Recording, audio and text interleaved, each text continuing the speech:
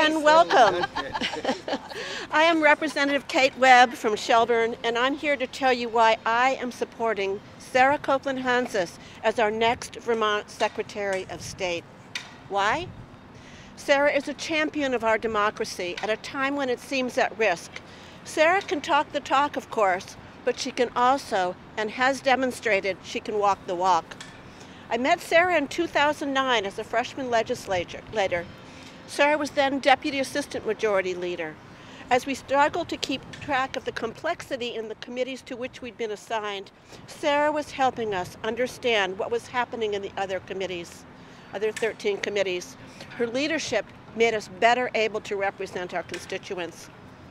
I worked with her again in 2014 when she was elected Majority Leader and I was Majority Whip. I watched Sarah negotiate between her Republican and progressive leaders and led the Democratic caucus, working with Blue Dog Democrats, in some ways more conservative than the Republicans, as well as progressive Dems that often were to the left of the Progressive Party. I watched her work with the Speaker to create balanced committees, moving some members around who were better matched, happier and more productive with certain committee leadership styles. Sarah understands people. She understands working relationships. Sarah can hold a vision. She can set a direction. She can take critical feedback to make it better, and she can get it done. She has the heart and the brains, and boy, does she have the muscle. Have any of you seen her play basketball, softball, or throw a football? She's amazing. Here's why we need Sarah. When the going gets tough, Sarah gets going. Even a global pandemic couldn't stop her. In fact, it inspired her. She worked with local, state, and national experts to successfully design and pass legislation that would allow us to safely maintain access to voting without endangering our health. When we reviewed the very successful 2020 elections, she helped to head off criticism from those who wanted to limit access. Instead, she led to the passage of legislation making universal vote by mail permanent. Sarah is a champion of our democracy. Now more than ever, electing champions of democracy is crucial. Sarah is running for Vermont Secretary of State to strengthen Vermont's democracy and ensure that all Vermonters have their voices heard in Vermont elections. Sarah has proven herself a thoughtful and dynamic leader who has never shied away from hard work and complex issues. Sarah is the champion that Vermont needs and deserves, and she is ready to continue to serve Vermont as our next Secretary of State. I'd like to introduce you now to Larry Coffin, her high school teacher, who knows a little bit more about her when she was in high school. Larry Coffin. Thank you. Just the good stuff, right? Just the good stuff. Just the good stuff. I'm Larry Coffin. I'm a retired social studies teacher from Bradford. My first contact with Sarah was in 1988 when she was a student in my senior voter preparation class at Oxbow High School. In 1995, after graduating from UVM with a major in science and history and receiving a teaching certificate, Sarah came back as a colleague. She taught science and worked diligently with her students and on the classroom and on the athletic field. In 2004, she ran for the Vermont House from our district and began a long and direct relationship with her constituents. For the past 18 years, Sarah has represented Bradford, West Fairleigh, and Fairleigh. Annually, she speaks to the town meeting, clearly explaining the issues facing the state of Vermont. Any request that I made of Sarah for information was always answered quickly, and I was deeply impressed by her command of the details of the important issues facing the state. I was proud that our district was able to share Sarah with the rest of the state in her role on the House Health Care Committee and more recently on the House Committee on Government Affairs. In her years in the House, she has successfully championed a number of pieces of legislation and advocated for others. With the rights of average Vermonters in mind, she has worked on the minimum wages, improved access to child care, paid family and medical leave, and women's rights. She has been a fighter for legislation to deal with the challenges of climate change, achieving a 90 to 100% voting record award from the Vermont Conservation Voters Organization.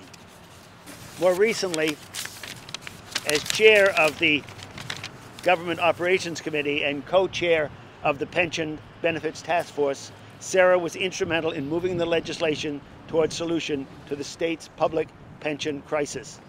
Obviously, a solution that still needs work. That Oxbow course that Sarah and I shared back in 1988, as student and as teacher, had a threefold focus: voter registration, rights for voters, the role of government in the encouragement and regulation of careers, and a dozen or so student-selected issues facing the voters of Vermont and the nation. In the latter, students were required to make lengthy presentations to the class and answer questions about their research. Attention to varied points of view was encouraged. As a teacher, I thought those course emphases was important. As a teacher, I could only hope that the objectives would be shared by my students in the classroom, down the hall, and beyond. Now, I do not take any credit for that in Sarah's case, as she was predisposed to them. But as a friend, campaign supporter, and voter, I believe that Sarah brings to the office of Vermont Office of Secretary of State personal characteristics that ring true of those that I taught in that class. Those personal characteristics are the focus and talents that will make her exactly right fit, exactly the right person for this important position in public trust. And so I give you Sarah.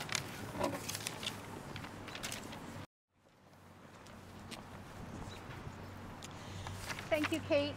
Thank you, Larry. Thank you all for coming. Never before has our democracy been under such threat. From intentional disinformation to active voter suppression happening in other parts of our country, the danger to the fundamental tenets of democracy is real. Now more than ever, it's crucial to elect a Secretary of State who will lead the way and who will step up and fight for democracy. I'm proud to be that candidate. Now more than ever, electing champions of democracy is crucial, and I'm running for Secretary of State to strengthen Vermont's democracy and ensure that all Vermonters have their voices heard in Vermont's elections. Under my leadership, I have prioritized election reform that puts civic engagement and voter accessibility at the forefront. I've spearheaded initiatives that broke down barriers for Vermonters to register and vote.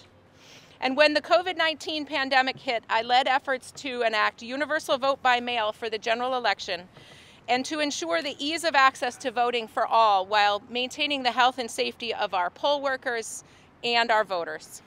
In 2021, I led the charge to make vote by mail permanent. As your next Secretary of State, I will continue to lead in the charge, strengthening, protecting, and preserving Vermont's democracy.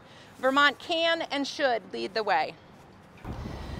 I am a proven leader who has never shied away from hard work or complex issues. In my 18 years of public service, I have led the legislature to tackle many complicated and complex challenges, often ones that were deemed unsolvable.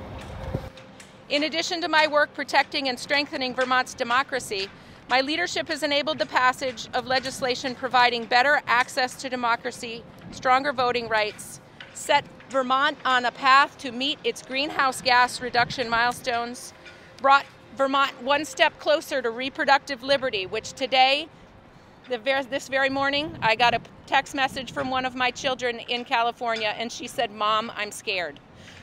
I'm really proud of the work that we've done in Vermont on this.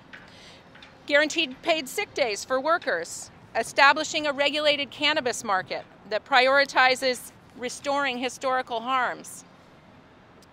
I've passed the strongest sexual harassment prevention law in the nation and a bill that guarantees mental health coverage for injured first responders. Most recently, and in the news this week, I also led on our path to reform Vermont's public employee pension system so that our hardworking teachers and state employees have a retirement with dignity that they can look forward to. As your next Secretary of State, I will continue my track record as a bold leader who gets things done.